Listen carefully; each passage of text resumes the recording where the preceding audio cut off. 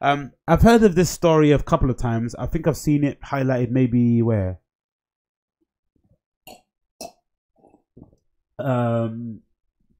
What else in the highlighted? I think this came as a consequence of the conversation. You remember when Trump quite brilliantly said, it was like as quite a funny comment, like a retort to, a lot of the conversations around immigration.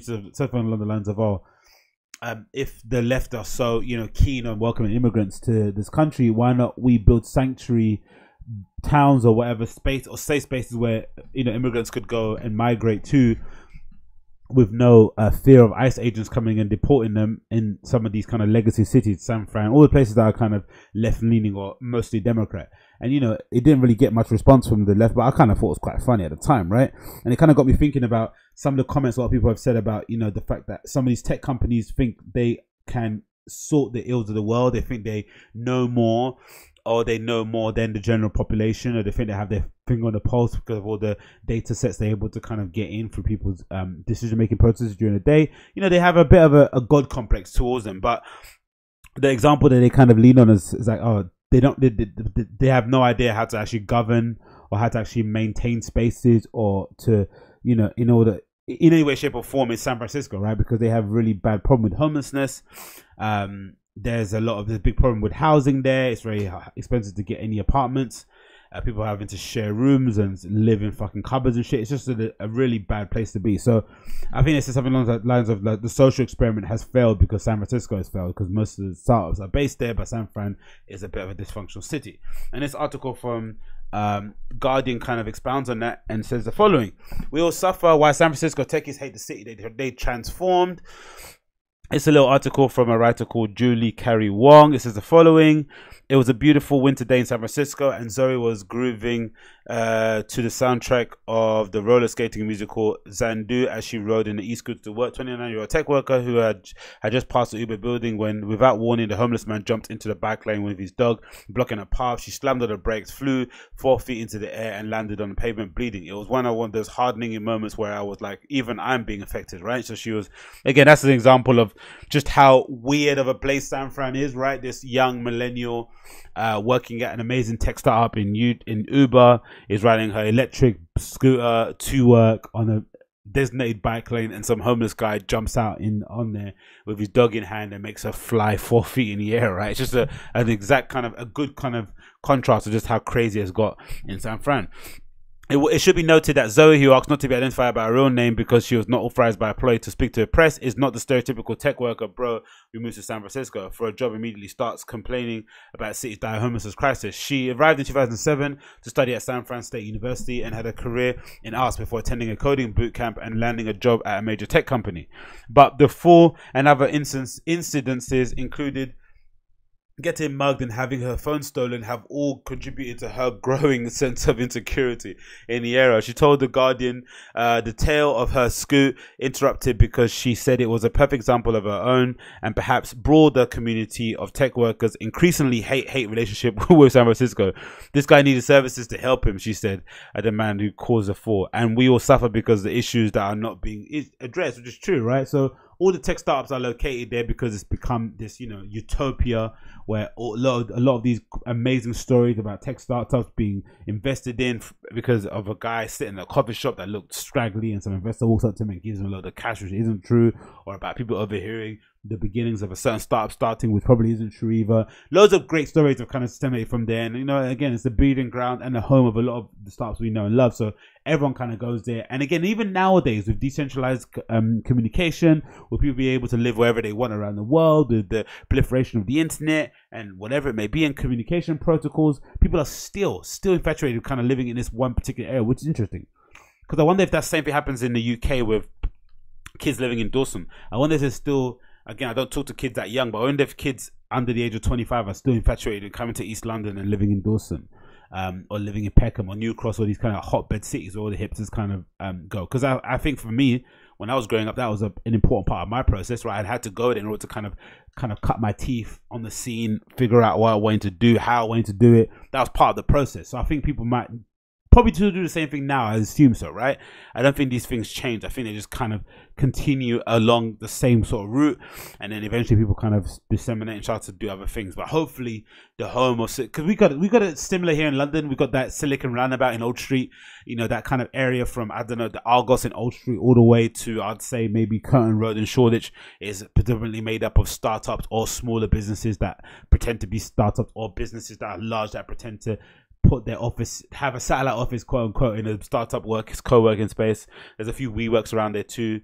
But yeah, London is not really like that, because I think people just have to go where the space is. There's not much space in London, so you can't really be a tech startup area, because, you know, there won't be that many units to rent. But anyway, I digress. A quarter of a century after the first dot-com bubble, the battle of San Francisco's soul is over, and the tech industry has won. But what happens when the victors realize that they don't particularly like the spoils? Tech workers are increasingly vocal about their disconnect with the city they fought so hard to conquer. In May, the median market rent for a one-bedroom apartment reached an all-time high, $3,700 a month. $3,700 a month for a one-bedroom apartment. Oh my god, according to rental site Zampa. Meanwhile, the city saw a 17% increase in its homeless population, again abhorrent, between 2017 and 2019. That's what, didn't someone say that? I forgot who said that. Like, all these techies are more worried about building the next. I think that was when those games were making people billionaires and millionaires, multi-millionaires, right? Like, oh, we're losing, I think maybe in Peter Thiel, we're losing all the greatest minds that we have available at the moment. They're at a race to make the next Angry Birds, as opposed to solving, you know, societal or environmental or world issues, which is very, very true. Even nowadays, now we've got people just starting wanting to make the Uber of whatever, instead of actually focus on issues that people actually impacting people for the most part, and not just trying to work out another way to get food to people quicker. It's just like, we had enough. Even Mark Beinhoff, CEO of Salesforce, a San Francisco native who has long urged the committee between the techies and the city, has taken to call in his hometown a train wreck.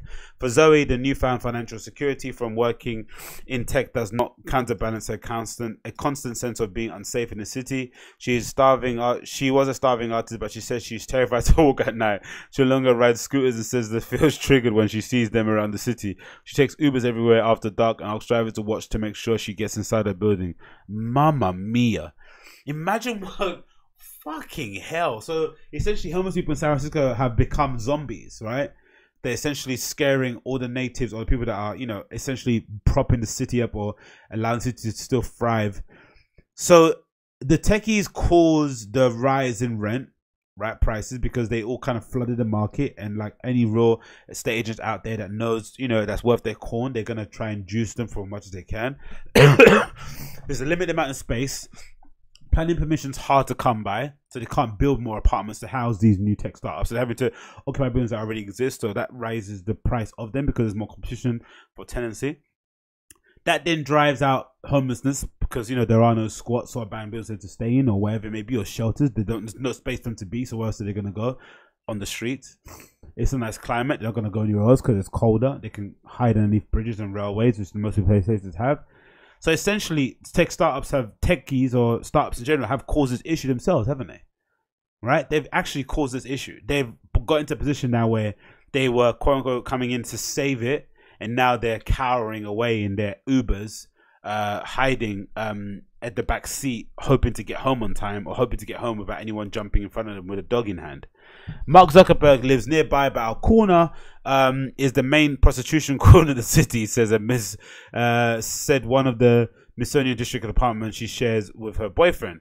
There's condoms and syringes. It's absolutely crazy with how much we pay rent. It's tough because we work in tech, but we ask ourselves every day if we should move.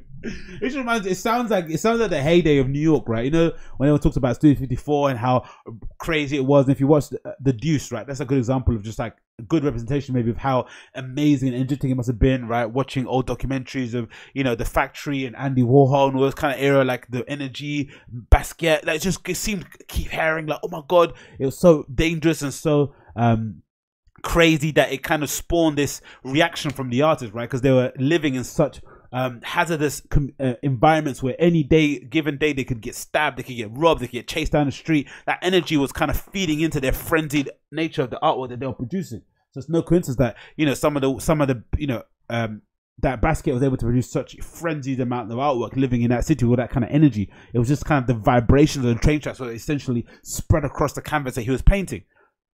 But this is San Francisco, right? This is like made up of like coffee shops and guys with like shitty tattoos on purpose and colorful hair and walk around with bare feet and probably not there, or with sandals and shit. And you know, this is meant to be chilled and relaxed and, you know, foosball and hacky sack and all that sort of shit. And now look, it's insane. But they're not paying New York rent, or back in the day, like, you know, when you hear Patti Smith, right, paying like $120 a month for rent. It's not that. It's definitely not that. That hearing was but yeah, it continues on. It's a very thought-provoking story. I recommend you check it out. They've got a bus here that takes Google employees to their actual headquarters again, which is interesting to say the least. Just again, really interesting article, and again, it shows the unintended. Every time I've seen this so often, this phrase uttered, and it's always kind of intrigued me ever since I've kind of heard it.